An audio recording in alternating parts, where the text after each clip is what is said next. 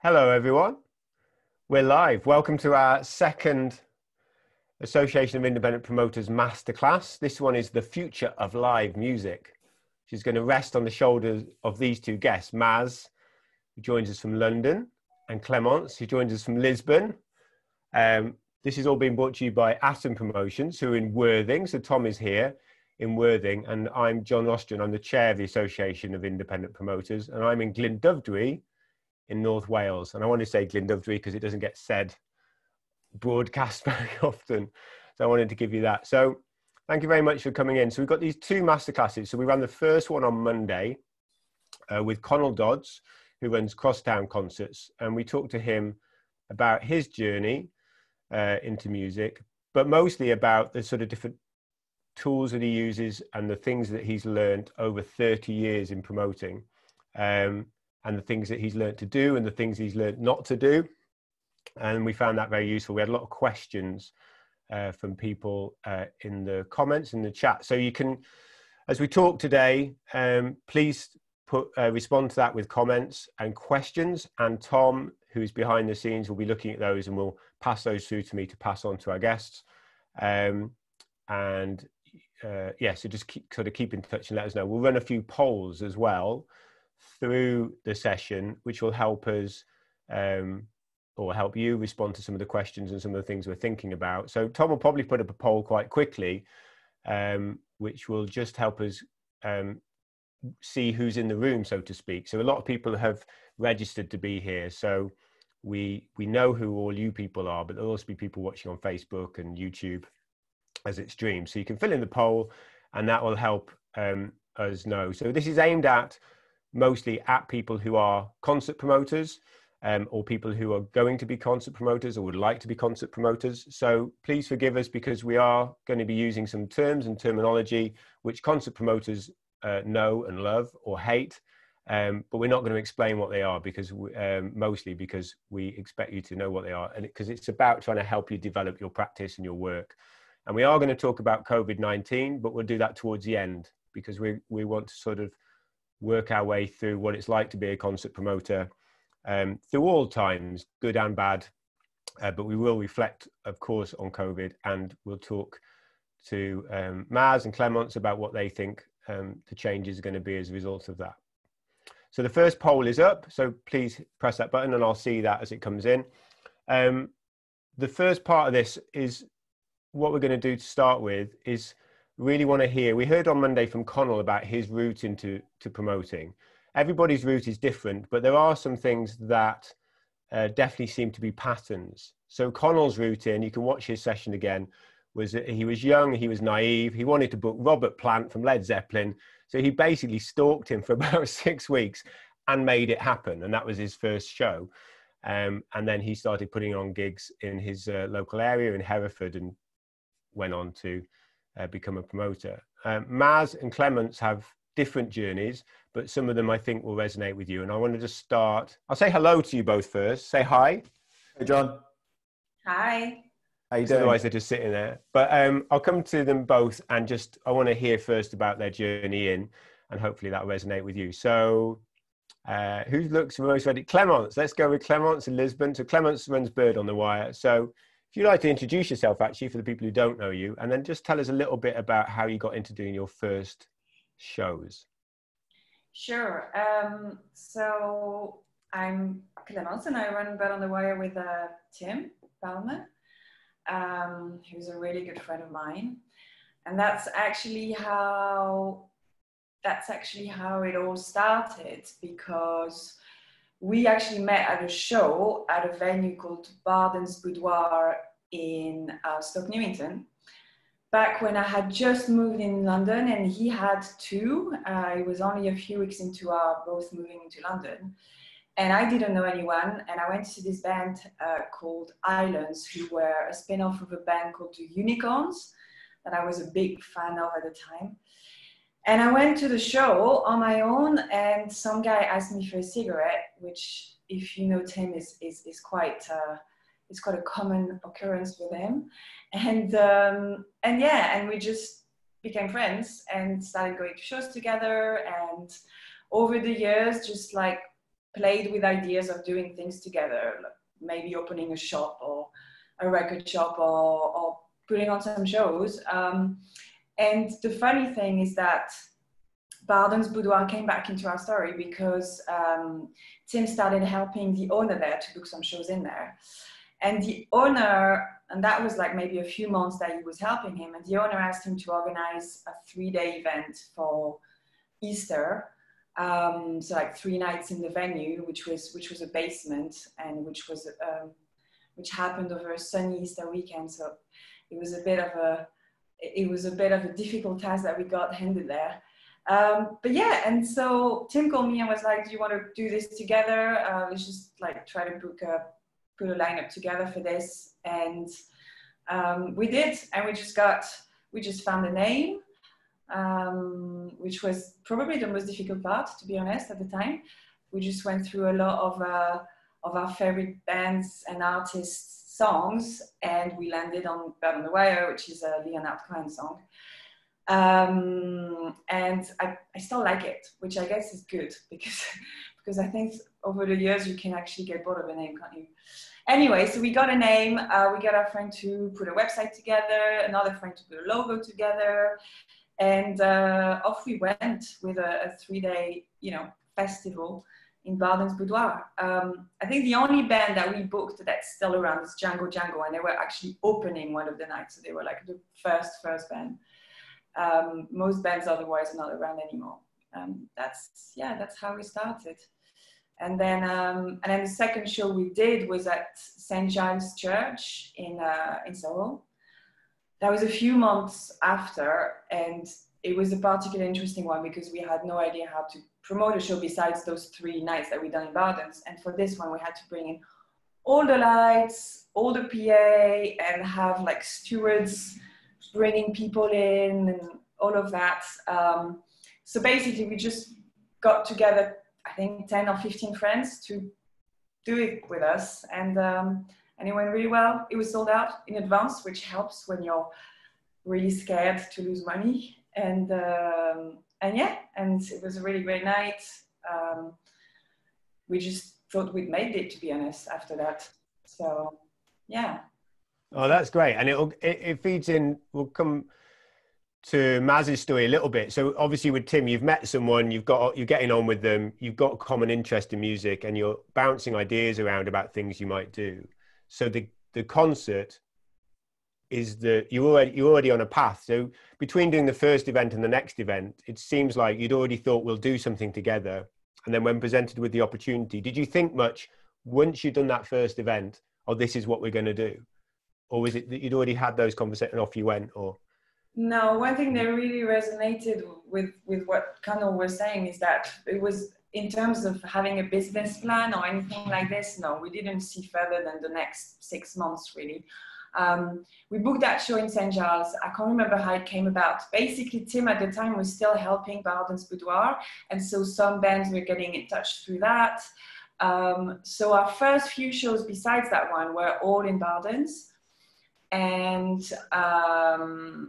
actually I remember going to, so this was in April because it was Easter, and I remember going to Primavera in May and seeing this artist called The Tallest Man on Earth on stage and just being completely blown away by him. And coming back from that trip, we just tried to book him, and we managed. So we booked him into Bardon's Boudoir again. We did, like, probably in the first year, we did maybe like 10 shows, I don't know, not even that. And most of them were in Bardon's. And this was like a really big chance meeting with him, because then we went on along with him, and he started growing, and so we started growing with him, literally. But yeah, no, there was absolutely no planning, or we just wanted to put on some shows and be out and listen to music, I think. Great. And Maz, I mean, that sounds, there's some similarities that you're knocking around with some friends and you start sort of falling into all of this. Yeah? Yeah, totally. I mean, I never really thought a career in music was a thing that was even possible. I studied French and business at university. I was in various bands growing up at university, from sort of gypsy folk outfits to post-rock instrumental white noise bands. And at the same time, my mates were in a band. They were actually getting paid to do gigs. Like, they're actually pretty good. So I started tour managing them. They were called Mumford & Sons. And I also tour managed a bunch of other bands, including Cherbourg, who are now Better's Den, Daughter, The Staves. And I was driving these bands around, you know, kind of in and out of festivals and across the world, actually. I did some American, European touring and obviously absolutely loved it. And started a night at a venue called The Bedford in Balham, and was booking acts like Michael Kiwanuka and Matt Corby. And I realized pretty quickly that I wanted to be in this industry. I just had no idea what to do. And Ben, who was in Mumford & Sons, and Kev, who was in Cherbourg, had set up a night in Notting Hill called Communion in 2006, which took place on a Sunday night, hence the name Communion. It was only ever meant to be a club night. But Kev called me one day and said, look, we're thinking about starting a label. Do you want to sort of help? And I was like, yeah, sure. I have no idea what I'm doing. And that was about 11 years ago. Our first release was the Communion compilation. We'd fill a trolley that we got from the local Sainsbury's with records that we'd sold, take them down to Camden High Street to the post office. And we were selling these records in Japan, New Zealand, America. We had no idea what to charge postage and packaging at. So we went for like £2.50, I think, because we thought it was a good number. But all of these records cost about £9, kind of sending them internationally. So it was a real bittersweet moment every time we made a sort of international sale. And then over time, we put out records by people like Michael Kiwanuka, Ben Howard, Catfish and the Bottlemen. And we forged great relationships with all of these artists. And my role basically quickly developed as a live guy. I was like, let's put on their gigs. They want us to put on their gigs. Can't be that hard. And our first ever show was 10 years ago at the Lexington with Matthew and the Atlas. I had no idea how to do a deal, you know, didn't know what a versus deal or a plus deal was, but our relationship with the artists and sort of managers was so good that it didn't really matter. I think that's one thing that I've learned over the past 10 years. It's all about relationships. You know, you could do the best job in the world and sort of get sacked from working with a band because you don't have the relationships with the agent or the manager. And vice versa, you can make a total cock up on a show or a tour, but get away with it because you've got such a strong bond with the band and the manager. So we were getting going. We were probably putting on, as Clémence said, like a show a month. And I was like, this is awesome, but couldn't really finance anything. And I looked to an old independent promoter for advice when I was starting out. His name was David Messer. The joke in the Communion office is that he promoted Shakespeare's first show. He saw that we were building a brand, and he told us to stay fiercely independent. We had a lot of major sniffing around, major promoters asking us to do deals with them. And to this day, Communion Presents remains independent without a penny of external investment. We sell tickets, we pay artists, and we pay our staff, and that's kind of how we operate. I then grew the team after about 2 years by hiring our ticketing and production manager, Carly Rocket. I hated doing ticketing outs. Like, I hated ticketing and putting shows up on sale. I used to scribble down allocations on pieces of paper, which I would then lose. Carly was an absolute star. I couldn't really have built the company without her help. And our staff make up the DNA at Communion. They're also brilliant at what they do. There's now 6 of us: Beth, our marketing manager, Emily, who's a live assistant, Jack, who programs OMEARA and Lafayette, which Communion retained the musical booking contract for. And then last year I hired Carlos Scarampi, who's one of my best mates from Kilimanjaro, as a national promoter, as we sort of grow out of London and sort of increase show volume. And we're now putting on around sort of 250 to 300 shows across the UK. We've got really good systems in place now. And the success of what we do is all about the quality of the artists that we work with and the quality of the work that we produce. There have been lots of highs and lows and lots of learnings, which I'm sure we can get into over the next hour or so. Yeah, without doubt. And there's lots of interesting things there, like that, you know, you're in and around friends. You don't really know what you're doing, but you're just sort of along for the ride and learning. But also for both of you, there's a growth. So whoever you're with, so you're with Mumford & Sons when nobody's interested in them, you know, or putting on Michael Kiwanuka when nobody, you know, or Matt Corby. And that's kind of quite a good space sometimes because you can make lots of mistakes. Nobody's really noticing. And if they're star ascends, you can be part of that journey. And Clémence hit upon that as well with working with, you know, you have a different relationship with acts because you're just a promoter. Let's say just a promoter, you promote.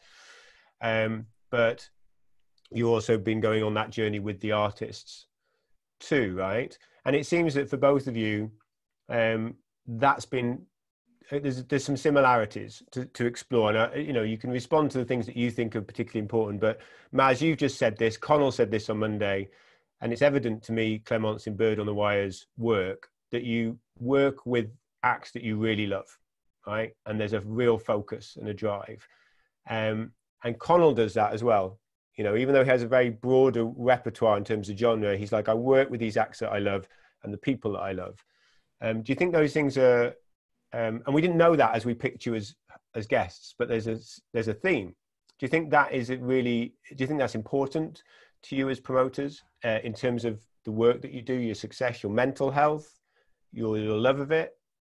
Is that something that you respond to?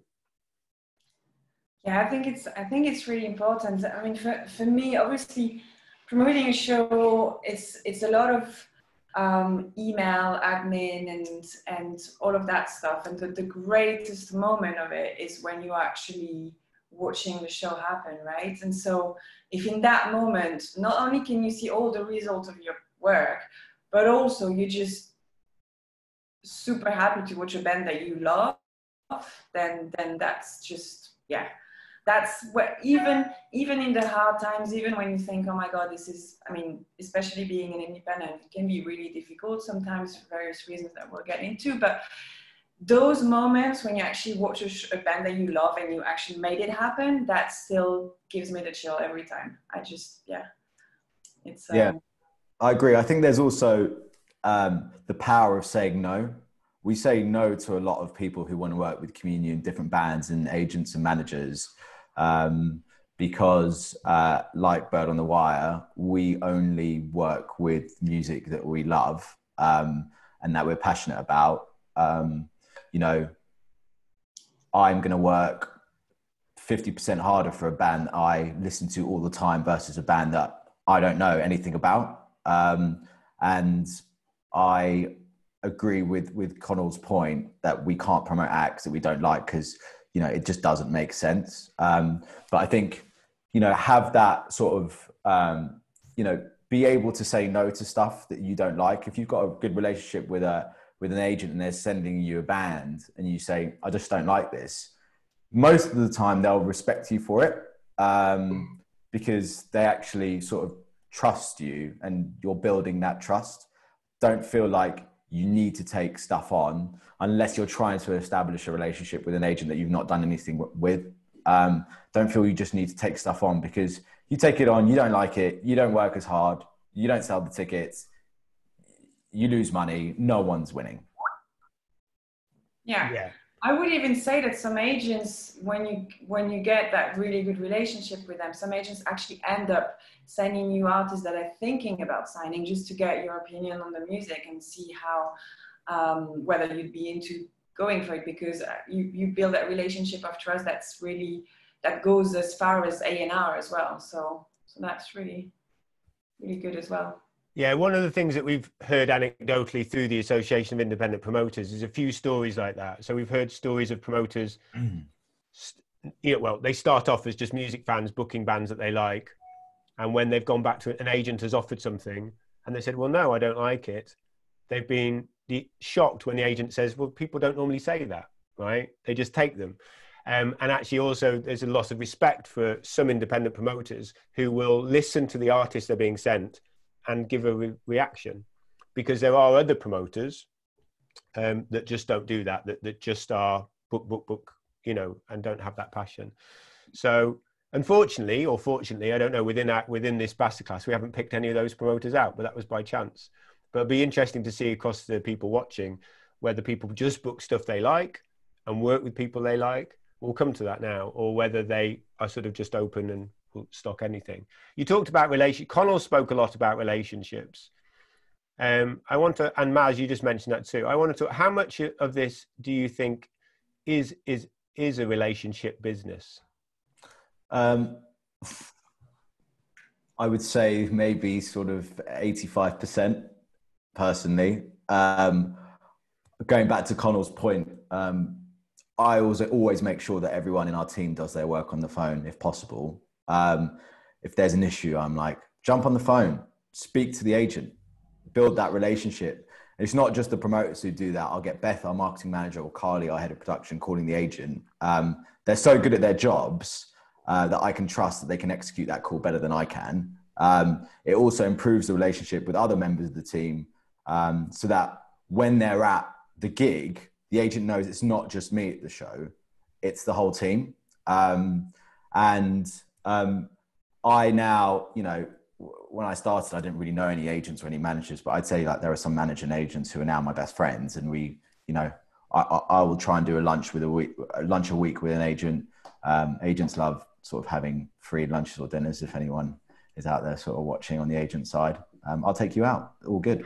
But yeah, it is all about relationship. The whole music industry is relationship based. And I think lots of industries are, and it's not necessarily a bad thing. You know, I think it's a really great thing. We work in an amazing industry, and you'll create some incredible relationships with bands and managers and agents. But then again, you know, like there are agents who I have no relationship with really, who are big clients of mine because, you know, they might be a lot older, and the artist has chosen to work with us. And, you know, you try to build that relationship and you just constantly got to work at it. But just because, you know, I might not be getting on the phone with, you know, one of the older agents and, you know, talking about our personal life, it doesn't mean that we've got, you know, a good working relationship. I'd say you just have to be really, really passionate and good about what you're doing, and keeping those lines of communication constantly open. And trying to build all of those relationships where you can, because yes, I think the success of what you do does hinge on the relationships that you have. Clémence, what do you think about the relationship element of the business, of the work we do? Yeah, I mean, I think with us it was pretty early on a conscious decision to really try to work with people that we have a good relationship with, a relationship that's based on respect and trust and loyalty, and obviously all these things you just build over the years. But there's some people that I had a couple of friends who became agents, and so obviously that made things easy. And otherwise, there are people that I made friends over the years as they were agents. And I guess in the first years, you just try to work with everyone, because obviously there's a lot of great bands out there that you try to promote. And then you get in a couple of situations where the relationship is not very comfortable, and it actually makes the whole experience of booking the show not as enjoyable at all, because then you just feel like you've been a little bit bullied or a little bit pushed into something or that kind of thing. And we just try to stay away from this. We've been lucky to have a few great relationships that have been so loyal that we've kind of really built our roster with them. So like people like Belmont Booking, so ATC at the moment, we work a lot with these guys. And yeah, I think, you know, it's really a personal thing for me. It just made me feel bad when I was not having a good relationship with an agent, and I just didn't enjoy working on the show. So it was as simple as that, really. What I would say is it just takes one agent for you to get in with, right? To get that relationship with, who might have a big roster, to trust you to suddenly start building your roster. Don't be overwhelmed that, you know, you might not have a relationship at Primary or Paradigm or CAA or ATC or whatever. Just find one agent. That's what happened with me in Communion. There was this one agent who really trusted us, who's now my biggest client, and I work with, I'd say 95% of his roster, because he saw the value in what we do, and now we've grown out of that. So it only takes one agent to sort of take that leap of faith with you for you to then sort of deliver everything or execute all of those amazing shows that you're going to put on for then everyone else to see. So don't feel like, oh, I don't have relationships elsewhere. Don't worry about that. If you've just got one or two, like, work on those, develop those, because then you'll flourish. Yeah, I think you've hit some really good points about those things. There are hundreds of agents out there. And I'm going to come back to this in a little bit actually with Clémence, because she started to talk about some of the European agents. There are hundreds of agents out there. And to reflect on something Maz was saying, they're all different ages and types and personalities and so on. So some of them, loads of them, you just if you're going on dating, you wouldn't get on with most of them. But there will be some people that you've built a brilliant professional relationship with, but you don't connect with personally, because like Maz said, but there's other people that will become your best friends, because partly you're in a space, music, which is something that's a shared passion. It's not like we're talking about washing machines, unless we really loved washing machines. So you've got something that you're going to bond over. You're going to love the music and love the show. So you will find friends out there. And somebody's asked a question in the chat about that professional, personal thing. And I think Maz has tackled that quite well in saying that some of the people will be your friends because it will feel normal, and other people won't, but you can have a brilliant relationship with them. And also just reflecting, I think, and Maz touched upon this a little bit as well, but it was something that Clémence had said before about not everybody's different relationships work for people in different ways. Some people are really good on the phone. Some people are really good on email. And that's as promoters. Some people are less people person, but you will find people in their sector like you that you will connect with in your own way. I want to come to the European agent thing more partly because Clémence, I understand from your perspective, it was that group of people that you really connected with that were really integral to everything that you do in terms of the type of bands that you put on, the acts that you put on, but also giving you that support in the way that David Messer gave Maz support. You want to talk a little bit about some of those people? You mentioned Belmont, for example, as being great help. I think most, probably the first 2 or 3 years, most of our artists were booked by either Belmont Booking, who are based in the Netherlands, 2x2, who are in Belgium, Pitch and Smith, who we're working with a lot, who are in Sweden. I think these guys, maybe when we came along, obviously I'm French, and Tim was in a band, and so we both had perspectives on hospitality when we started, which were pretty basic, really. We just figured, from my perspective, because I knew that in France, and that was something that a lot of my friends who were artists were saying, the hospitality was actually always really good, and and Tim, because he experienced it firsthand. So both of us, I think, we really focused on this in the beginning, but not really out of strategy or anything, but just because we thought, okay, well, when you're touring as a band, the obvious thing is that when you arrive in a venue and it's your first show in Europe or whatever, and you know, you want to be welcomed by someone who's friendly, you want to have someone help you carry your gear, you want to have food, and you know, all of these things that make the whole experience a bit less intimidating, because a lot of these bands have just really started. And I think that's something that resonated a lot with some of these European agents. They got the feedback from the bands that we're working with as well, and you know, basically, we built this relationship on a human thing, I think. Not really, like we didn't know anything about business or anything. So what we were doing was just things that we thought personally made sense in terms of welcoming people and just trying to make sure that everybody had a good experience. And that includes the audience as well. And just like trying to like make that whole process of people feeling that they're coming into a show, both the band and the audience, like feeling comfortable, and like people on the door are friendly, and all of these things. So yeah, I think that really connected us with those agents. Also, I think because they were not UK based, and so they couldn't really be at the shows most of the time. So it was important for them to know that someone was actually really, you know, doing the extra step with the artists. That's a really good reflection as well, actually, isn't it? That, yeah, they're not on the ground, so they're trusting somebody in the UK to be their guardians, and you're the people. And can I just, so one of the things, so Connell in his career, we keep referencing that's available online, but 5 years in as being a solo promoter, he gets offered a job at MCP, which doesn't exist anymore, but was one of the big national promoters. And he worked through as a national promoter, ultimately until a few years ago, where he now runs his own big national company. But Maz, you touched upon it. You know, Communion is still, you know, 100% independent, and Clémence, you and Tim are 100% independent. But so you've not made that jump.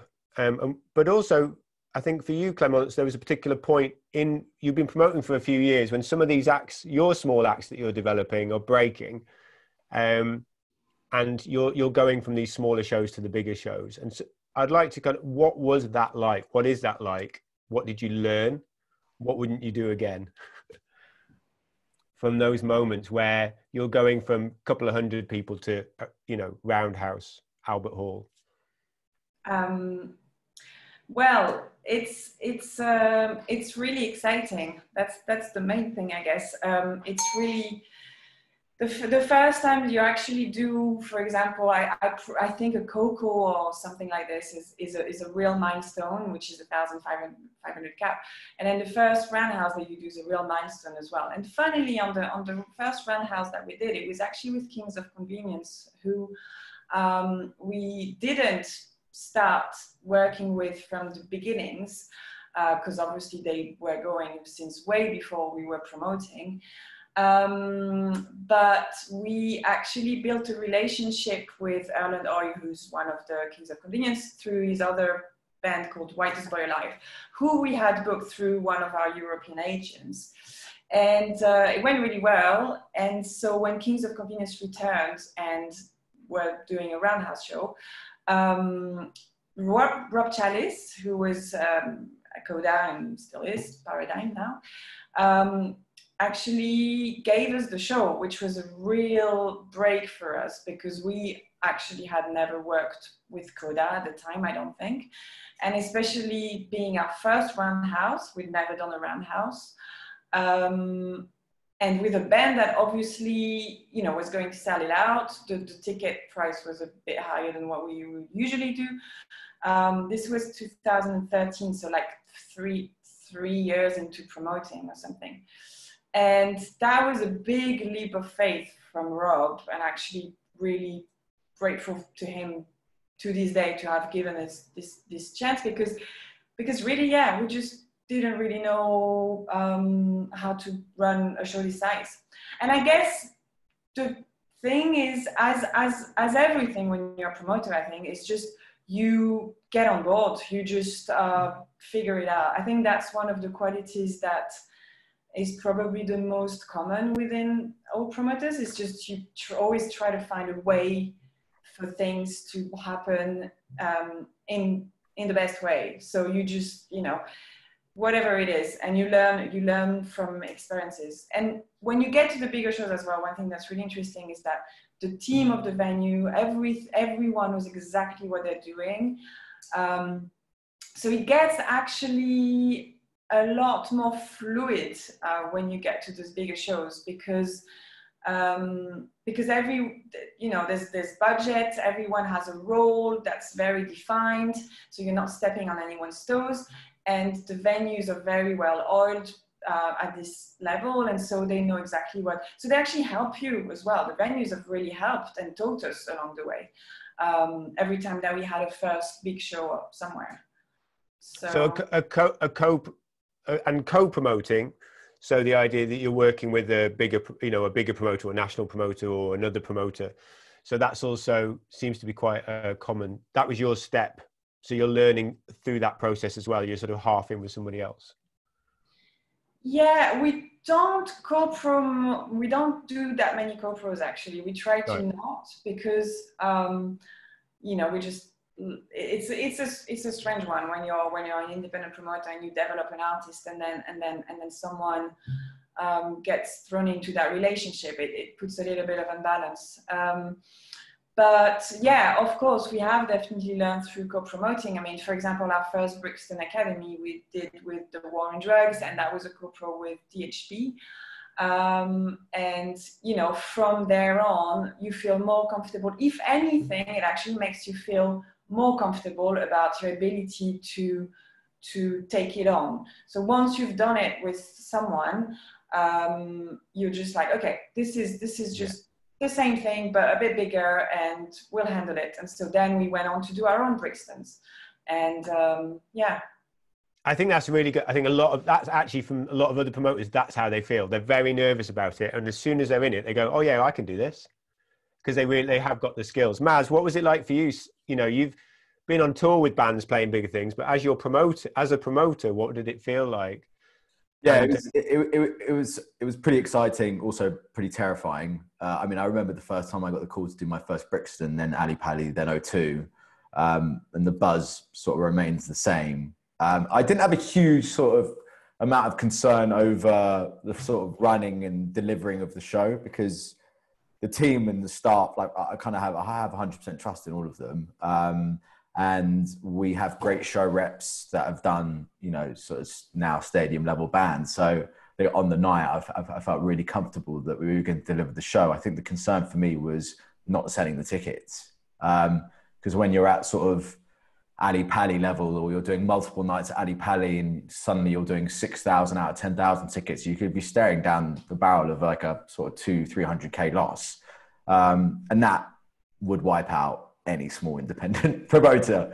You know, those are the concerns really. And I think in terms of the co-promotion point, we co-promote quite a lot of bands, and I think any independent promoter is going to have to co-promote a band when they're doing their first Brixton, their first Ali Pali, their first O2, and it's going more that way now.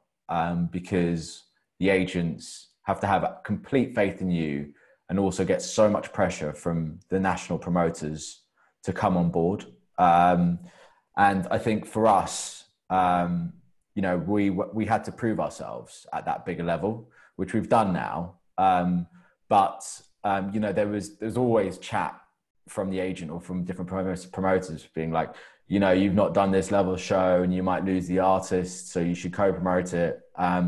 And we do co-promote a few things at the moment at the slightly larger level. But now we've done that, you know, and as Clémence says, you know, we've got that experience. The next pipeline of artists that come through as Communion presents artists, when we get to O2 level in the next couple of years, we can just do those shows by ourselves. I think a word of advice for some of the sort of smaller promoters that are get going, might have a couple of bands on their roster. If you're concerned that you're going to lose the band, you know, form a relationship with another promoter and co-promote the act, because you'll pick up some skills. You'll be able to say in a couple of years to a different agent that I've done a Brixton Academy show. You might have just sat and just watched it all happen, you know, and the other promoter might have done everything, but you're still involved, and you can still say, I've done a Brixton or I've done an Ali Pali. And no one can question that because you've been part of that. So I think if you're concerned that you might lose something, then, you know, get in there early with a trusted promoter, and maybe even like pick up a couple of other markets. You might say that I do the South Coast with this act, but why don't we do the South and the West together? So have those conversations if you feel like you're being pushed to, or you're concerned about losing the act, because it's better to have 50% of something than 100% of nothing, in my opinion. And you know, once you've got that experience, then you can just do all of the shows by yourself. But I feel like we are sort of moving into a world where co-promotes are more likely, because it appeases the agent and there are lots of different relationships happening. And I think if you can try and get it by yourself, obviously that's what you want to do. But if you're being forced into co-promotes, that's normal. That happens a lot. Yeah. And I think it's good to reflect on that and put the hat on for people to, you know, to understand, like, maybe if you're in the agent's position, the agent might really want to work with you, but is under pressure. Perhaps there's a very, very big, I won't name names, but promoter, a very big promoter, who's saying, well, yeah, but have they ever done a Brixton? And, you know, it can't go wrong, because then the agent would be responsible for that. So that is a trick, really, that some of the bigger, very big companies would use. Well, they've never done a Brixton, and that would be the way that they would get the business, because at that level, you've developed an act that was not worth tickets, and you've been part of a journey, and they're now worth money, right? So seeing Bird on the Wire, seeing Communion, seeing those companies come through and deliver at that level really helps the independent sector. And like Maz says, you know, you can actually look across to other independents. So you might be trying to go from your first 200 cap show to your first 500, and the same problem can happen. A bigger promoter might be, I've never done a 500 cap show, but there'll be an independent promoter in that town that you could work with who has done it. You say, well, I'll work with, you know, Nathan at the Brooder now, right? And he's a trusted person, and that's how you build those relationships. So you can co-promote, and lots of independent promoters do work like that to help each other build up. So you can all do an Ali Pali one day. I think staring down the barrel of a loss. Connell thinks that Connell said, I think that he doesn't, basically he thinks that a sign of a good promoter is that you've probably lost money at some point and come through the other side, or it's inevitable. Is it inevitable? Have you had those kind of experiences, and how did you get through the other side and keep going? I'll go first. I hate losing money. It is the single worst thing that can happen to you.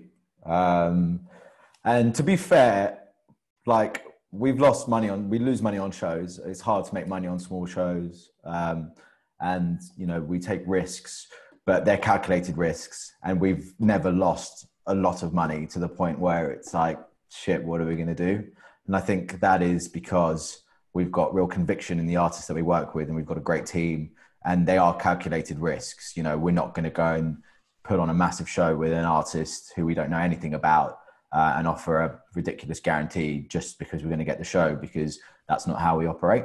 But all promoters lose money, and it is the worst thing in the world. And I think when it is your own business or when it's your own thing, it's even harder. But that will make you a better promoter, because I guess it's just sort of experience, isn't it? You know, I'm hoping that none of us on this call ever have to like stare down the barrel of a sort of hundreds of thousands of pounds of losses, but it does happen. And I think when that happens, that is because you haven't spent enough time thinking about the show, or you've been bullied into it. It's your money. Treat it like your money, and be really careful about what you're offering and where you're going. And don't be bullied into the wrong sort of offers or guarantees. That's what I would say. That's really good. So you reflect and think, actually, there was an error here. I responded, and I should have. More confidence to say no, more confidence to say no, challenge the agent, and also like challenge every part of the conversation. It's not just, oh yeah, it's a 1,500 capacity venue, which feels right. Like, is it in the right part of your city? Is it a standing or a seated venue? What's the audience like? Were they going to like going there? Was the last show in East London? Should you do the same show in East London within 6 months? Challenge every single point, and go through it meticulously. There'll be some agents that will want to go through that with you, because ultimately, if the show doesn't sell, you know, they're the ones that are getting the slack as well. They're still getting paid at the end of the day. You're the one that's getting slack and have lost money. So constantly challenge. So you seem to learn from that experience. Clémence, have you been through have you had some tough times and you're still here? Yeah. Actually, we had a first big loss, which was a few thousands. I mean, it was not huge, but for us, we were at the time only still Tim and me, and maybe we had one person at the team. It was in the early years, and that was really, really difficult for us, and really daunting, and kind of disheartening as well, because obviously the thing when you're a promoter is that you work really hard, and then you might not just not make money, but you might actually lose money. And so when you've worked really hard on something, it's not even not getting your work paid, it's actually people taking away money that you've made over more successful shows. So the first one that we had was first one that I remember. I'm sure that we lost a little bit before this, but was really difficult. And we actually had to ask our parents to lend us a little bit of money, like just 5,000 each, but something to actually kind of keep our cash reserve going, because we still had some shows coming up. And another thing that we found out when this happened as well is that we just tried to speak to all of our partners at the time. And so that's, you know, potentially the artists, but obviously the deals are impossible to renegotiate. But the venue, and try to see if there's something that you can work around. Like, for example, with the venue that happened with, we managed to tell them, okay, well, we're committing to 5 shows at the venue next year. And, you know, this way you cut us some slack on the hire on this one. So that really helped. And yeah, and the funny thing is that we actually were very, very, we just doubted ourselves at that point. And this was like, 4 or 5 years into promoting. And the following year after that was our best year yet of all these years. And suddenly that year we had like 5 roundhouses when we'd only done 1 before, but suddenly it was our big break here because a lot of our artists just blew up, and that really made up for it. So that also made us realize that you know, you can have some like tough times, but then it turns around. And as long as you're confident about your artists and that they're amazing, they're gonna at some point like blow up, I think. Yeah. Yeah, absolutely. And I think that's the thing. One of the things about independent promoters is we ran a survey while you were talking about, you know, are you in it for the love of music, and you work with acts you love, you know, and that's the overall feeling, right? And you talk about those acts blowing up, but arguably they blow up because you've been promoting them for all those years, or been one of the people that's been passionate about them. And if we look at the whole ecosystem of music, the very, very big promoters don't promote those acts. You know, they work in a very different space. They work with big shows. So it requires somebody there with the bands, being passionate about them, putting them on. Everybody's losing money, including the band, playing to 2 people, playing to 5 people, playing to 10 people, you know, to be there. We see in hard times, those smaller acts are the ones that gets dropped, you know, with the agents or the record labels, you know. So we really require that strength and that sustainability of independent promoters to be there. So a world without Communion or Bird on the Wire, you know, you're not replaceable immediately. You know, it takes a long time. Actually, we should ask you, Maz, you didn't have so Clémence reflected on her name. This isn't helpful for anybody. Well, maybe it is. She said the hardest part was picking her name, and she still loves the name. You didn't get to pick the name Communion. I didn't get to pick the name Communion. You still love it? I really like it. I mean, it was called Communion because the idea, there aren't any sort of religious connotations. It was, the club night was on a Sunday, and it was a coming together of friends, basically. So that's why it was called Communion. Then we were associated, because Ben, who was one of the founders, so then we were associated with Mumford & Sons, and then everyone thought we were a Christian label, which we were, which we aren't, and no problems against that, but everyone thought that there was like sort of religious connotations. But I think the hard thing for us is that we were born out of this sort of folk scene, and for the first 3 to 4 years, it was like I was just, and still to this day, you know, it's like, hey, I've got the perfect artist for you, and it's someone with their banjo, and it's, you know, we're not sort of strictly limited to that genre of music, and it was difficult getting out of that because people just thought we were the Communion folky nice guys. Then we did sign Catfish and the Bottlemen, and that sort of changed the perception of the brand. You know, and now we work with sort of rock bands like Cleopatra and Highly Suspect, to singer-songwriters, poppy stuff like George Ezra and Lewis Capaldi, to your more electronic stuff like Sylvain Esso and Jack Garrett. So I still really love the name and love the brand. It means a lot to me. And I think with the brand thing, you know, if all these independent promoters out there, if you're not coming out of the scene, you can still have a brand, and that brand is like being good at what you do. for example, someone like SJM, who I think are really good promoters, they've got a really strong brand, but I don't think that brand is I don't think it's about sort of genres of music that they work with. So I wouldn't be worried about, oh, I'm not coming out of a scene, or like my friends are in a band or anything like that. If you're really good at what you do and consistently sort of produce amazing events, you will be able to build your own brand. Yeah, absolutely. Yeah. Yeah. It's a different type of band, isn't it? FCM have a reputation as a solid, they're in an independent promoter as well, but a massive, solid, reliable independent promoter, because obviously out there's lots of people who are very unreliable, but none of them are members of the Association of Independent Promoters. We've got lots of questions coming in, which we're going to come to in about 10 minutes. I want to talk to you about some of the, Maz, you were very pleased to get rid of ticketing from your workflow. But generally, we will come and talk about COVID as well, but sort of ignoring that for a bit. Within the live sector, you've arrived, you've been working in it for a decade, both of you for a decade, just over a decade.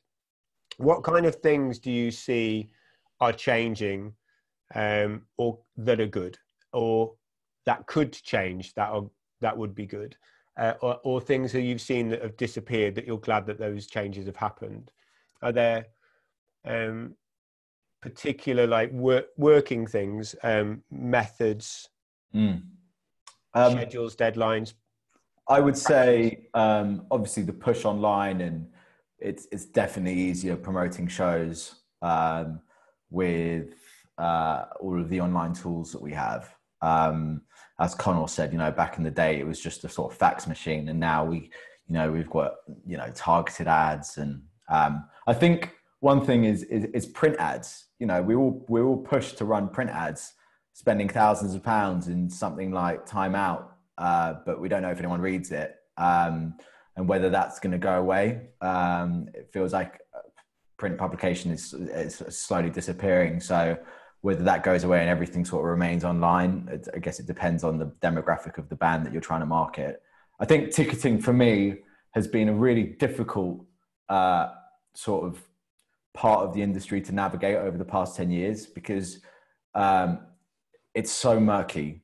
The roots are deep. You don't know, you just don't know like all of these different charges that are on tickets and whether they're needed. And now sort of post-COVID, is everything going to go into e-tickets? Does that mean booking fees are going to reduce because we won't need any hard tickets? We're slowly getting away out of secondary, which is obviously a very good thing. So the ticketing thing, I think, has been difficult, and there has been an amazing push from the Fanfare Alliance to sort of get rid of secondary, and it feels like we're getting there. So I think for me, ticketing has been a big thing, and it'll be interesting to see what happens over the next year or two in terms of it going fully sort of electronic, in my opinion. Yeah, and that's a good pickup from Connell. When Connell, again, reflected, when he started, there was like one ticketing company. And now you have not only a plethora of ticketing companies, but you also have different formats, as you're touching upon. Clémence, are there particular things for you, Clémence, that you see changing, that you are excited about, or would like to see happen? Listening to Connell, it was actually interesting. It actually made me feel like the move to online has actually made things a lot more complicated than they used to be, rather than simplifying. Obviously, ticketing has become something huge, which even when we started wasn't like this. We would just we had 3 outlets, we would put on some tickets, and that was it. Now you just have to think about strategies of ticketing, or kind of who you're working with and all of that stuff. It's gotten really complicated. But yeah, I mean the online, for me the focus on online advertising is a two-way thing, because as much as I like the organic possibilities that it open to reach people that actually are interested in what you're doing and everything, that's kind of almost a fantasy nowadays. I think everything has to be paid ads, and I just see most of our marketing budget going into Facebook, Google mainly, and that doesn't make me feel very comfortable. So I'm not actually, I still quite like buying ads in print, although that might make me really old-fashioned. Or I wish there was alternatives online to advertise, which were not just all going to the same pot of people who, you know, that's another conversation. But anyway, so yeah, I mean, in terms of I wish that there was a bit less admin and ticketing and all of these things. And I feel like over the years, or maybe I never really know if it's because we've been growing over the years. And so obviously this, as you do more bigger shows, then this is the kind of thing that happens. Or if everything has just become a bit more long-winded. But in terms of things that I would like to see in the future, there's two things that I think are really important to me. Is one of them, which would be more kind of more fluid relationships with all people who are involved within the concert and with the artists, so like the agent, management, artists, that we can all have conversations that are less kind of segregated, even, because there's this tendency as a promoter that you can only speak to the agent, and you know, you can't actually communicate as a group and try to come up with solutions as a group, so that also the artist and the manager know how much you know put into all of this. And then there's this sustainability, which I think is something that we're working on at the moment, and just trying to find ways of making, you know, tours more sustainable, green touring in general, just like, you know, like things like the rider and how we can facilitate all of this, which I think at the end of the day will not only reduce waste but also reduce costs if everyone knows what they exactly need. And so that also, again, comes with more communication with the artist and the management, I think. I also, can I just jump in quickly? I think insurance is a big thing that we've all sort of had issues with over the past few months. I mean, we all, as independent promoters or as promoters, spend hundreds of thousands of pounds a year with insurers. For them to have just turned around and be like, I'm sorry, there's a blanket exclusion on COVID-19, which has really affected how promoters might be able to operate moving forward, or even affected whether they're going to survive. So I think more clarity and support from insurance, from the insurers, when there is something that should 100% be covered, and we should be supported, there's just been a blanket exclusion, which I think is unacceptable. Yeah, definitely. It's a big problem. I think that, Clémence, just to touch upon what you were saying, is that there's definitely, it feels like we're in a changing time, whether that's COVID but COVID has definitely accelerated some things, I think. And what you were talking about reflects on a webinar I was involved in with Independence Day, I think it was yesterday, that the idea, basically there needs to be more conversations between all those people, what you're saying, conversations in the ecosystem about a show. And it's evident that, perhaps unfair on Connell, but back in that day, you know, the agent's worth was the agent had a black book of the best people in each town. There actually wasn't that many people in each town, and that was a secret, you know. And the promoter in each town knew how to promote in that area. And there was quite a linear, segregated relationship between that doesn't exist anymore. You know, we're all on a Zoom now. The promoter is actually, you know, knows the area really well, but actually is also increasingly, like Maz said, using artist data to help sell the show. The artist is much more involved. Promoters aren't secret anymore. We can find each other. The agent's black book has gone, really, because it's evident who the really good promoters are around the UK. But where the strength is for the agent, manager, artist is to be in a room talking all the time about how to make the most of the show. And Clémence said something in a conversation we had before, which I thought was great, is promoters are here to help make artists money, you know, to develop artists, bring them audiences, and ultimately to make them money. So why aren't all the other people that are involved in that having these kind of conversations to make the best shows? I think COVID's accelerated the use of Zoom, which will be the tool in which we do it. I just want to talk another thing just about COVID before we come into a lot of the questions, but just to kind of see personally, like as you and as Communion or as Bird on the Wire, how has COVID affected you as companies, as promoters? Yeah, I mean, it's had a massive effect on us and me, and I think everyone. I mean, when this started in March, you know, we rescheduled everything to, as Connell said, like to sort of post summer. We thought everything was going to come back then, and now everything's sort of moved into next year. We, as a company, we in March were like, we can get through this. We've got enough money in the bank. We had a good year last year until shows come back at the end of the year, and then we quickly realised that actually this was going to go into next year. So we made a decision from early on that we were going to retain all our staff and have applied for a loan, and Communion's just going to go into debt until we get out of this and sort of support our staff.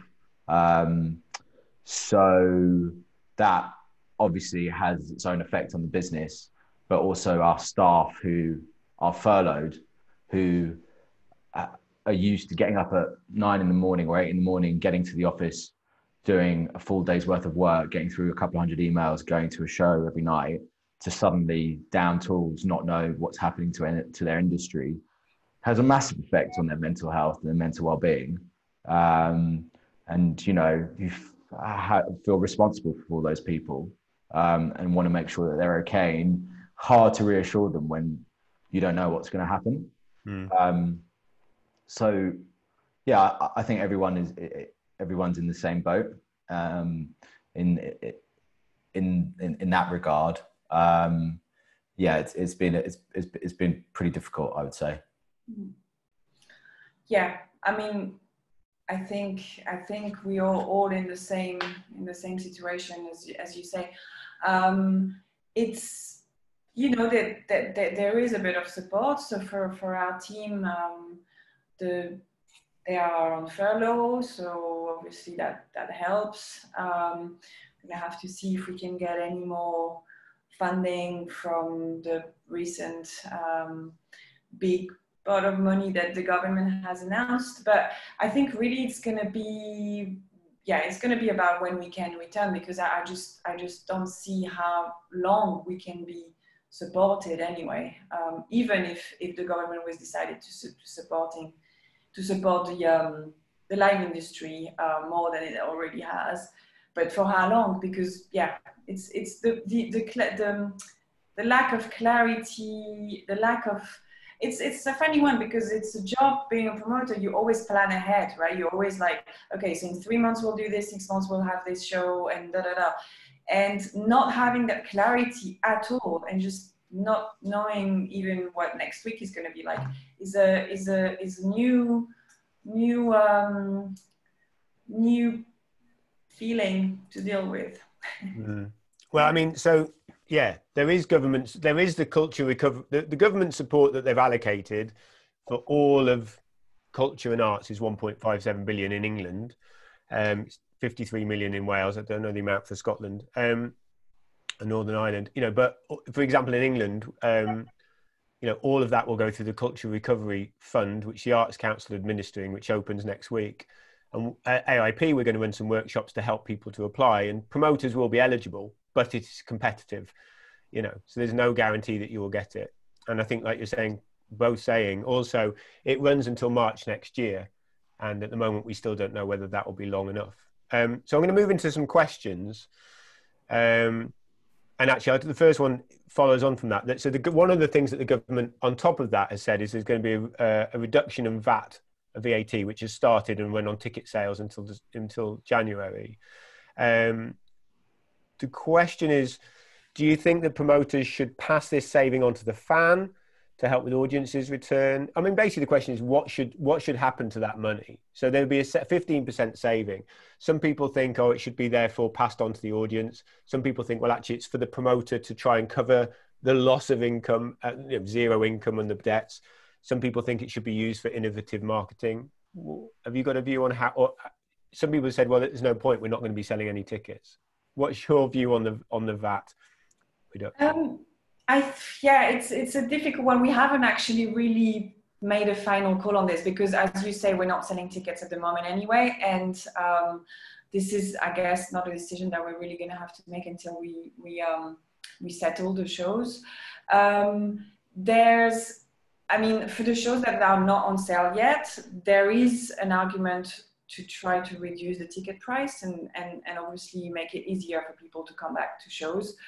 I do feel that probably this is made to support the live industry, and in a way, I'm sorry, I'm confused about this subject. I don't have a set. I'm still playing with it in my head even. So it's really difficult because obviously the artists need it, the agents need it, we need it, the audience needs it, like everyone needs it. No one is making money at the moment. So what is a fair split of that money? I just still haven't come to that conclusion. It's super confusing. I agree. And I think, my stance on it is that I think the VAT reduction is there to aid businesses get through this sort of difficult time and maybe cover some of the losses that they've had to, they've had to swallow. And I think the conversations will be done on a case-by-case basis on the show that you're doing. I think for me, we would keep ticket prices the same because I think the small VAT reduction isn't going to massively change the ticket price on the sort of level of show that we're doing.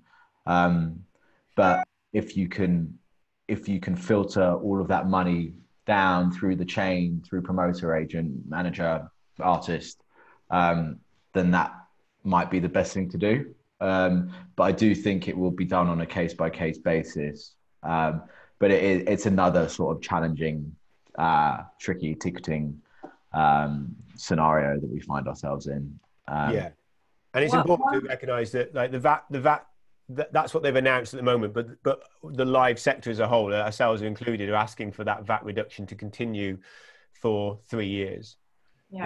One thing I would just mention that I think I'm pretty sure is that I wouldn't really think fair for it to be going into the settlement on the kind of ratios that the settlements are based on, which is 80% to the artist and agent by that way, and 20% to the promoter, or even 85 and 15. I think there must be a fairer split than that. But yeah, that's I think that will have to be discussed on a case by case, or hopefully we can come to a common position with the AIP. Yeah.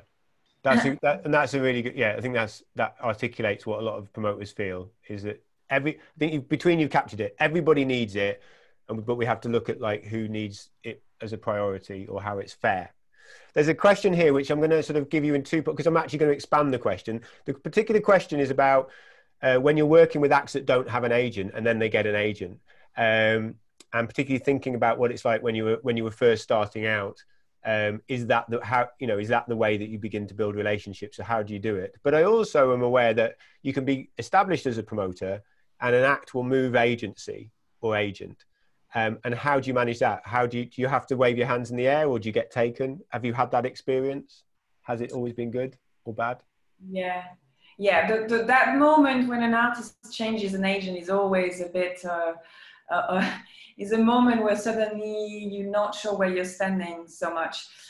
So it will really depend on the relationship that you have with the new agent, obviously on the relationship that you have with the artist and their management. And if they change their management at the same time, which usually when there's a change of agent, it comes from that as well, then you're really starting everything. You might be starting everything from scratch.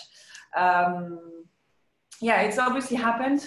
And in these kind of situations, we have lost artists in the past, having moved to agents that we didn't have a relationship with at all.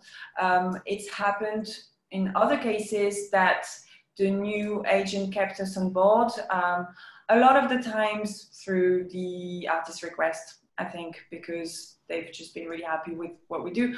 And I guess then it turns into a co-pro. That's the kind of situations when usually will turn into a co-pro, because the agent will want to bring in another promoter.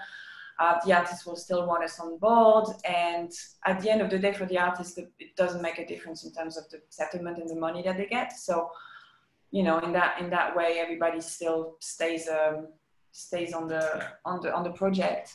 And then when you start working with an artist that doesn't have an agent, and then they do get an agent, again, I think it's a similar situation. It's really, do you already have a relationship with that person and with that agent?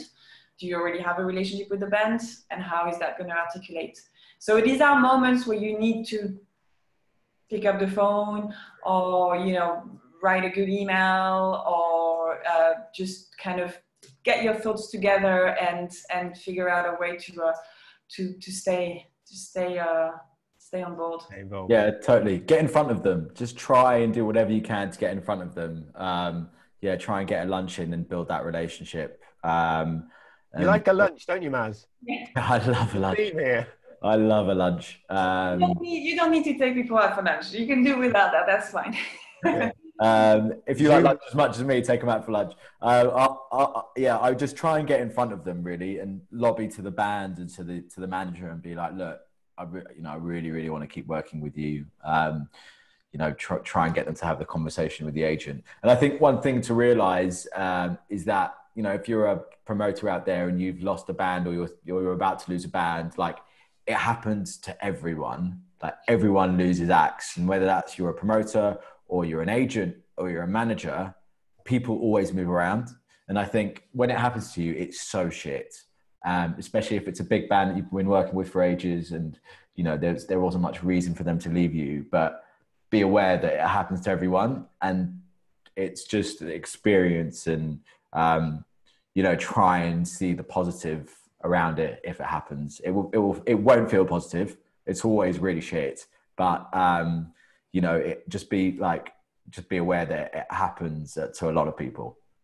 And it does happen to the bigger promoters as well. It happens in both ways. So when that's the case, it's really comforting. Yeah, I remember being in a big promoter's office, and they would just lost Katy Perry. And it was weird when you're in a world where they're you know, and I just lost Catfish in the Bottom or whatever. And it was like, oh, right, okay. There's another interesting question. I never really thought about it. We all work with... oh, yeah, we've asked the poll question. Would you like lunch with Maz? An onion sandwich. I mean, come on. I mean, no one's getting for that, are they? No, thanks. I'd rather have lunch with Clémence. It's not necessarily that he'll take you up on it, but there you go. I'll pay. You'll pay. I'll pay. I always pay. Not sure I pay. Got to use that bounce back loan on something. Yeah, if you're going to go under in style. There's a good question about relationships with venues, which I never reflected on before. Like, we all love venues, we use loads of them. But yeah, how important is your relationship with the venue? Clémence, you were talking before about how when you were struggling in that time, actually it was about talking to the venue. People might not consider that as they build up the relationships they're going to, you know, in their town or place. Yeah, I think that's a really important. That's the really important part of it as well. Is essentially everyone that you work with through putting a show together, you build relationships with, and you want to try to discuss any conditions that might feel a little bit difficult for you to make the show happen. A lot of venues, when they want a show, they'll be happily discussing, you know, the higher rate or other things that they can do to help and support, like marketing and things like this. So if you don't really have that many resources, venues who are a bit more established might, and the small ones as well, any size of venues might really help with the show. Yeah. I mean, experience from working in venues, what they say is they like good independent promoters, because although they can't guarantee the show will be sold out, they know they'll get the work done. Yeah. Whereas if they have a bad promoter, they have to do a lot of hand-holding, answering questions and so on. So there is a really great relationship, which I'd never thought of really. It just happens, doesn't it? Yeah, I would say it's really important to build those relationships. I would say most of those bigger venues, from Shepherd's Bush to Ali Pali, I have given the venue manager like a £6 bottle of wine and then got like 500 quid off the hire if the show is struggling. It's mad. Like just doing small things like that can open a few doors. And I think I won the cheese sandwich. I'm paying though. And ultimately, yeah, building relationships with those guys is so important. As Clémence said, like they'll help market your shows more. Again, it's a relationship thing. Like the better your relationships with across the board, I think, you know, the more successful generally you will be. That's my take on it anyway. Says if you were to start promoting now, so this is a good question, would you set up your own company as you have done, or would you join an existing promoter company? That's quite reflective. Learning all that you've learned, done what you've done. I wouldn't be a promoter. No, I'm joking. I'm obviously joking. Do you want to go first, Clémence, or should I answer? Yeah, I feel like it's really difficult out there at the moment, like to try to build a new brand and a new there's a lot of people. I mean, the thing is, we promote in London mainly, so it's difficult to speak for further than this. In London, it feels very saturated, but I'm sure there's always space for someone who's got really good ideas and who's going to be, just creative with the music that they promote and with how they do it as well. So I don't know. I think it's really a matter of how, you know, if there's a company out there that represents what you want to do as a promoter, then try to go for it. If there's none, then it means that you'll have an audience following you, because if you don't have anyone that represents you, then it means that other people don't. So I think it's really a matter of how you want to be bringing shows to life. I think it's two different jobs, and I've never actually worked for a promoter, so I don't really know what it means. Yeah, I think it depends on what you're trying to achieve. Like if you're starting out and you want to learn as much as possible, and you think the best way of doing that is by going to a big promotions company and picking up all of these different sort of tools, then go and do that, because in the long run, then you could go and set up your own thing like Connell's done.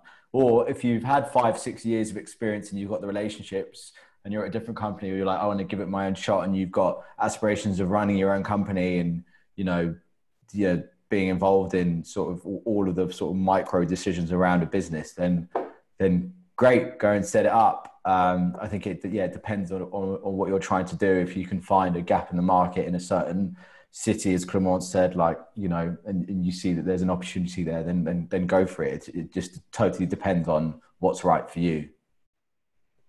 Yeah, I mean, I think, we ran a poll of who's here, and just under half the people here are established concert promoters. There's a big chunk of people who are starting out, and then some people looking, and then there's just some other people who are looking for a free lunch or just along for fun. But I think across the two panels, we've really covered that, if you happen to be starting, I think through what you said today, given people confidence that they could probably do it all themselves, right? That they could go through that co-promotion experience, doing the bigger shows, and go, yeah, I've got the skills. And if we reflect also on Connell, it was really interesting that lots of the young agents that he met knocking around in companies are now running, like Charlie Meyer is now running one of the big agencies, 13. Stuart, who made him his first promoter friend, who made him a cup of tea at MCP, runs Kilimanjaro, one of the bigger medium-sized promoters in the UK, national promoters. So, people will go on their own journeys through it. But I think for both of your companies, one of the questions is, and so this is perhaps somebody who's starting to get their foot in the door. Do you guys run internships? Do you have relationships with people like that and let people in? Yeah, we do. We've done, we had 3-month internship programs, and we actually stopped because we didn't have enough space in the current office for another desk. But we have done them. And actually most of the interns that we've worked for have been so amazing that they ended up working for the company. So Carly and Carly and Jack, both interned and now work for Communion. I think it's a really great way of getting into a company and learning about what they do and whether it's part of the industry that you want to get into. So we have done them in the past. We haven't got any available at the moment, but it will be something that we revisit when we're all back in the office. Yeah, so similar situation here. Yeah, we have done them. Cam, who was interning with us last year for 6 months on a paid internship, just joined the team after it as well. So it's definitely a good way in when there's space. There's a practical question. Might be a very short answer. Do you sign artists to exclusivity deals at small gigs, or do they stay through loyalty? I've never heard of promoters at smaller levels signing contract or being able to. No, we don't have any contracts with any artists. It's only on a show by show basis. Those sort of bigger deals will come in when that one big promoter will do sort of big advance payments and have to sign bands, basically recoup across multiple markets. But no, we don't. The band sort of remains loyal. And it's the same, like lots of bands don't have, like agents and managers and bands don't have contracts. A lot of it is done on handshakes. I think it's moving out of that now. But in the past, that's why people have moved around a lot, because there are no contracts. It's all about loyalty and relationships. Yeah. There's a question, do you think things can't get worse? But we've also got Brexit coming. There's a question about visas. You both work with international acts and so on. So, I mean, in a nutshell, how are you feeling about visas? That's the best way to ask that question. Do we know exactly what? I've actually kind of lost track with Brexit because COVID happened in the meantime, and so I'm not even sure anymore what that means. I might even need a visa for myself because I'm French. So yeah, I don't know. Do you know more, Maz? I honestly don't know. No, I mean, we work with an external party that sort out visas, and it's generally always been the agent that has sorted out the visas. So the promoter we've always tried to stay away from it because it's scary stuff. You don't want to be the person that's fucked up the visa and the band are at sort of security and can't get in. But again, yeah, I think it's going to be even more complicated, but I agree with Clémence. Like, no, I don't think there's been any sort of focus on that over the past few months as everyone tries to work out whether their own business is going to survive and when there will be a sort of gradual reintroduction of live music, which still feels fairly far away at the moment. Yeah, visas normally sit with the agent. Sometimes a promoter might be asked to be a signatory or something. That's generally the experience, I understand. We are actually sponsors of the certificate of sponsorship. So we do it for a lot of our artists, especially for European agents who don't necessarily who aren't sponsors because you actually need to be UK based. So that helps them. But it's been very easy in the past. I just don't really know how it's going to evolve going forward. One of the things that's been brought up, just as an aside, within the AIP membership is a lot of people who deal with international acts have talked about how we could be involved in trying to improve, I can't remember what it stands for, foreign entertainment, FEU, because that is, for those that work, once you start working with those acts, the department at HMRC seems to be like perhaps one poor soul is having to try and deliver it. So it feels like it's something we could collectively help bring about some better change. So that everyone gets paid quicker. We're coming to the end now. Sorry, I'm getting questions through in all these different ways. I'm just trying to take it on. I think you sort of touched upon this, but there's a question about how will the industry innovate to survive COVID-19? So it's just forgetting, I guess, like ignoring that we need government to put money in and what VAT reductions we might get. What does the industry itself need to be considering and doing to get through this? Bloody hell, that's a hard one. I think everyone just needs to share risk a little bit more. I feel like the promoters have constantly been taking a lot of risk, and it needs to be shared across all aspects of that chain, from artist to manager to agent to promoter. That's a quick answer from me. I don't know if you've got more, Clémence. Yeah, no, that's definitely a good point. I mean, more technically, there's obviously the live streams that are a solution that a few people are looking at. I don't really know if this is where we want to be going. So these are still kind of ongoing discussions as well. I still really feel like I just want to be in a room with people. But there's a lot of technological innovation on that front, obviously, at the moment. And I guess, just trying to, I think it's going to be focusing on sustainability for everyone and just trying to get everyone to work towards a model that is economically and environmentally sustainable, I think, which is a good, because these are subjects that are very difficult to tackle on when you're working every day and you need actually time to think things through. So this is a good time to think about all of this. Yeah. I do think there will be a hybrid model moving forward in terms of shows and streaming. Hopefully, I think most venues have said they're not going to open with social distancing restrictions in place because it will mean that they'll be losing money. But moving forward, let's say we have a full venue, we're also going to be able to, as promoters, if the venue has in-house capabilities to stream the show, to be able to sell stream tickets. Dermot Kennedy did a show last night at the Natural History Museum. Yes, it was the Natural History Museum, but he sold about 25,000 stream tickets. And I think some of these smaller bands that might be able to add another 5 to 10 grand to their show P&L because they've done a stream from Lafayette in London or from Shepherd's Bush Empire, and someone in Uzbekistan can watch, or someone in New Delhi can watch. I think there's a slightly different model moving forward, which could ultimately mean more sort of money in the pot for everyone along the chain. I'd like to see that, and I think that's definitely achievable, but we obviously need to get gigs back first.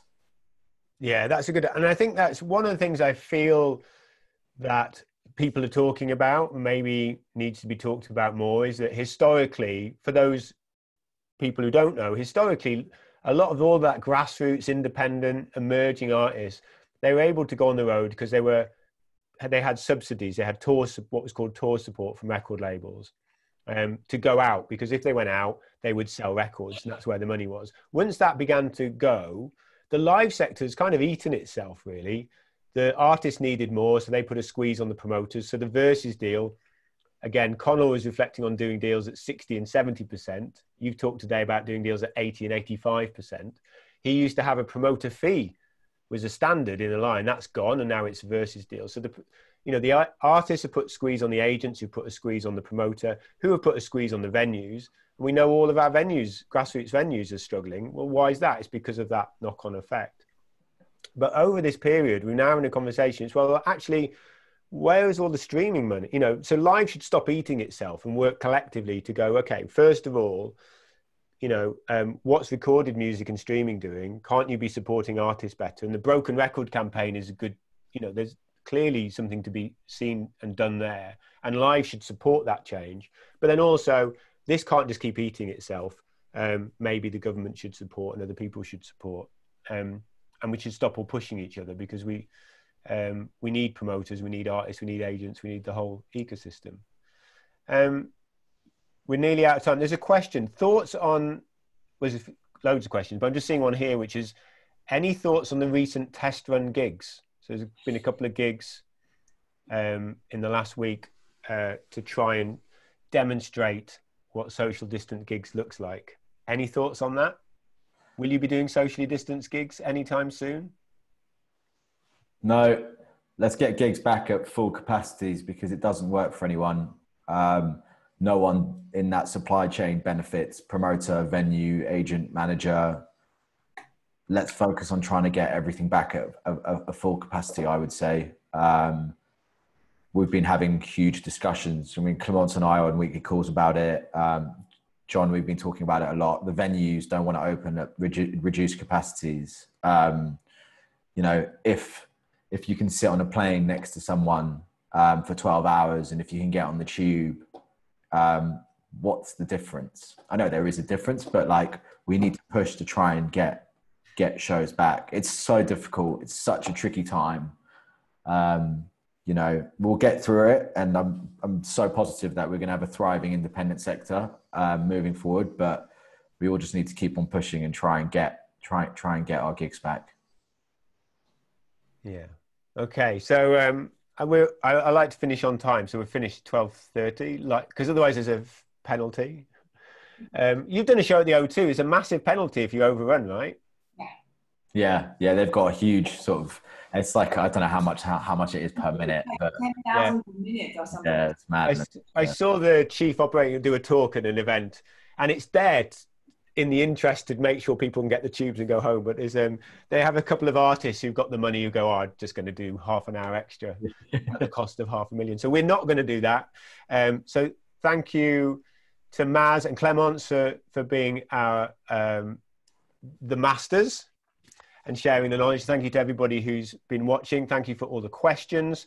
And sorry we didn't get to answer all of them. We didn't have enough time. Thank you to Atom, who are the people, the promoters in Worthing, great independent promoters, whose Ali Pali day will come, I hope, sometime soon. And to Arts Council England, who funded that and funded Atom, who came to us to do these. And these will be online and available for people to watch again and share. So that's it. Thank you very much. Tom will take us off the internet. Goodbye. Thanks, guys. Thanks, Tom. Thanks, John.